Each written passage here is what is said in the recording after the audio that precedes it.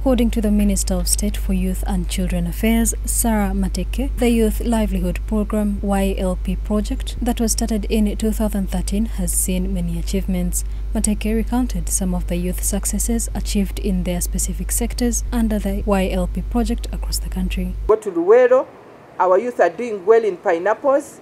If you go to Nakasongola, the youth are doing very well in dairy. There are those who are in rearing goats. There are those who are fattening the bulls. And they are doing very well, and they have even paid back our money. The minister said that one of the challenges being faced is the lack of willingness of some youth to repay the money back for other people to benefit. She also added that they will be supplementing existing programs with new interventions. The UN Joint Program for Adolescents and Youth, the new action plan for the youth, peace and security, a reviewed national action plan for youth policy and integration of youth issues into government approaches are just some of the steps we are taking. These investments will enable our youth to harness opportunities, escape the poverty trap, and of course contribute meaningfully to our nation's progress. The minister noted that the belated International Youth Day celebrations that were postponed from 12th August will be commemorated on Friday 18th, 2023 at Chigezilwa Primary School in Kabale under the theme Accelerating Recovery from COVID-19 and Full Implementation of Agenda 2030.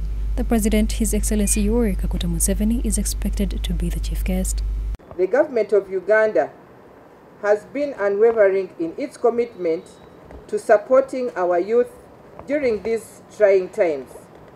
Initiatives such as the Economic Stimulus Package, the Youth Livelihood Programme, Uganda Women Entrepreneurship Programme, and the establishment of innovation hubs, the training skills centers, exemplary our dedication to nurturing the potential of our youth.